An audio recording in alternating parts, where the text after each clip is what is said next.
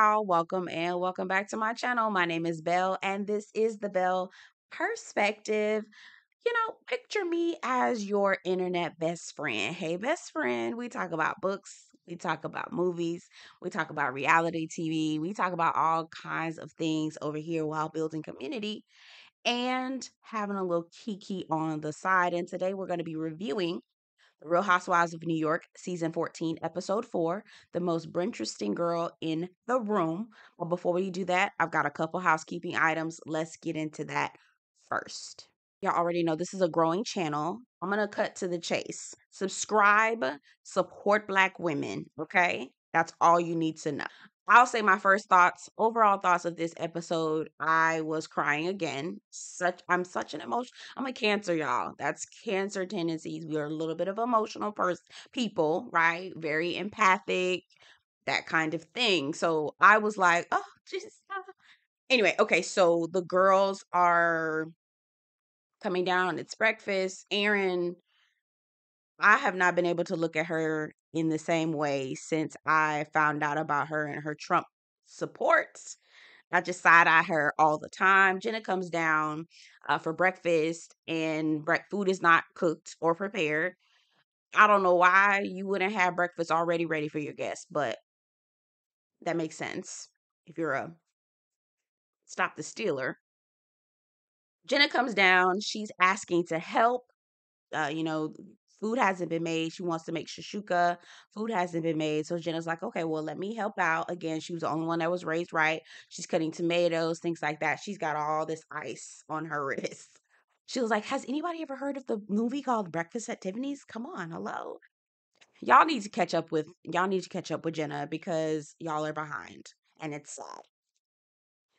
Ubah has a hot sauce, maybe a food. It's called Ubah Hot, and I guess it's kind of like a sauce that you can put on other food to make it, more interesting tasting. And so Ubah brought out the Ubah Hot. I was like, well, damn, was her shuka not seasoned? I mean, it looked good. It looked good.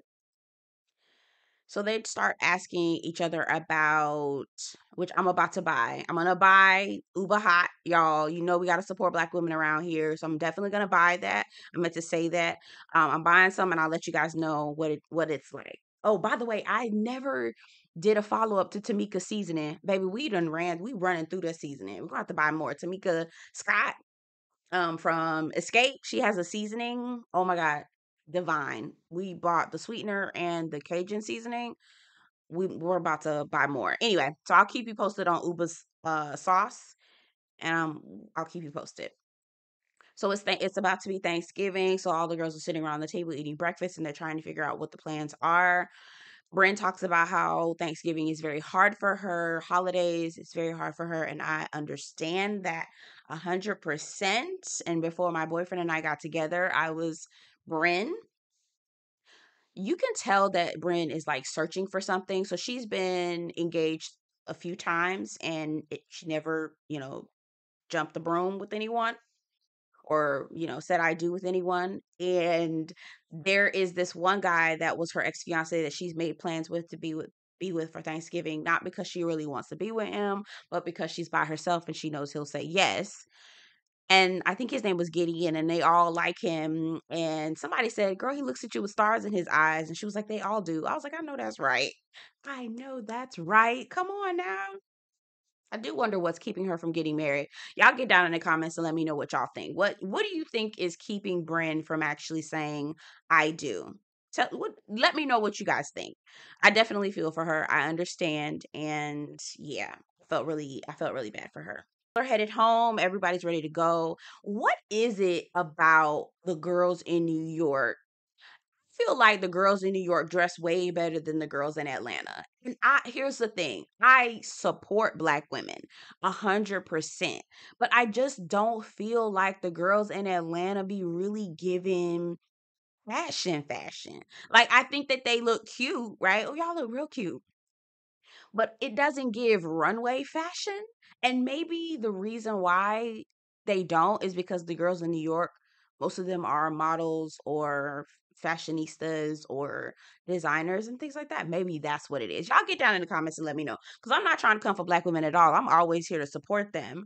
But I do notice a difference in the way that they dress, and I feel like the New York girls are a lot more polished with the way that with their attire. Y'all get down in the comments and let me know what y'all think. And I'm cool with y'all disagreeing. It's fine. I want to hear your perspective. So Erin is the real estate mogul, I guess. Well, I don't know if we could put the title mogul, but the real estate entrepreneur. She basically comes from money. Her parents were in real estate. They taught her the business. She, knew she was introduced and hobnobbing with the likes of Gwyneth Paltrow, Tom Clancy, the author. Like, girl, silver spoon. Let's get to Brynn. Brynn, this makes sense. Okay, so remember in my last video, she was like, "Oh, having a little kiki," and I was like, "A kiki, girl, a kiki? You don't kiki, boo. You do not kiki." No. Now I understand where she got the verbiage. Now I understand where she got it from, because I saw the stylist. So Brynn is a biracial woman, right? Brynn is her father was Black. However, phenotypically, Brynn is a white woman, right? We're going to leave it at that. I believe that biracial people have the ability to identify with however they want to identify. But I don't think that Brynn could ever say to me that she is a Black woman, because I would look at her sideways. Like, ma'am, no, no. Halle Berry is a Black woman. What's her name? Tracy Ellis Ross is a Black woman. Brynn, dear love, you are one of the Meghan Markles of the world. You are a racially unambiguous. You are a white woman, racially ambiguous woman. And had you not told us that your father was Black, I would have never believed you. But anyway, so she was raised by her grandmother. Her mother was Black. I mean, her mother was white. Her father was Black. It sounded a little bit like SR. Um, Whatever R. Kelly is in jail for, right? With younger girls, right? So SR. Sounds like her mother was like 16, 15, 16, and her father was older. That was bizarre. And so her grandmother became her mom, and her grandmother used to take her to get her hair done at a beauty salon, at a Black salon. Y'all know what it is. And she used to be around all these Black women, and she really like this was her first time really connecting with within the community, within the collective, and seeing it and having a real appreciation for it.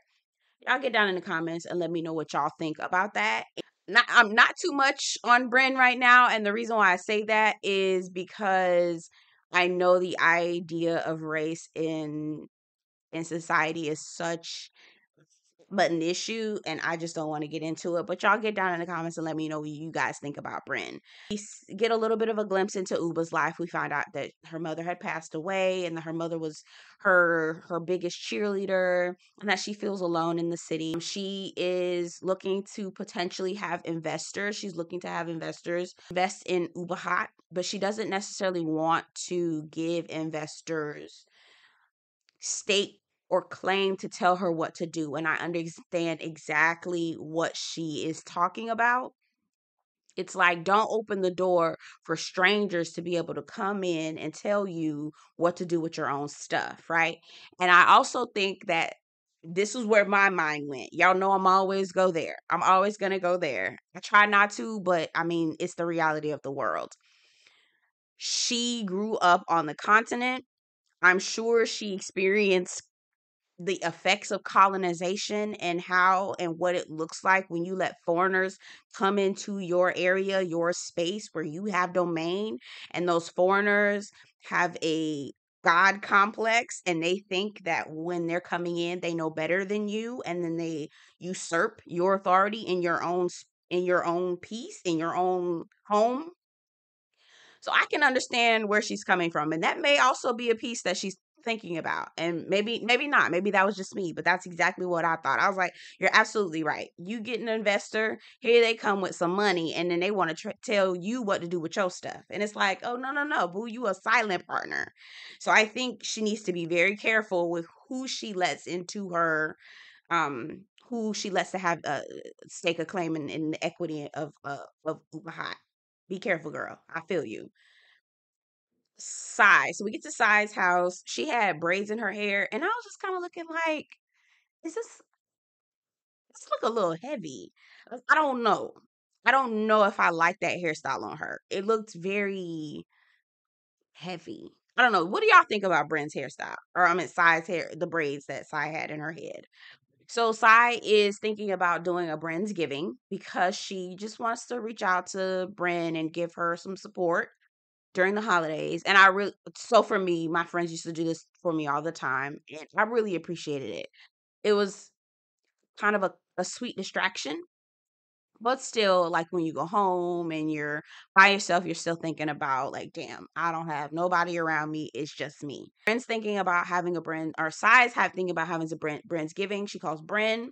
They're having the conversation. Brynn's super excited about it, of course. She loves the idea of it being centered around her. And they start talking about Jessel and how awkward she is.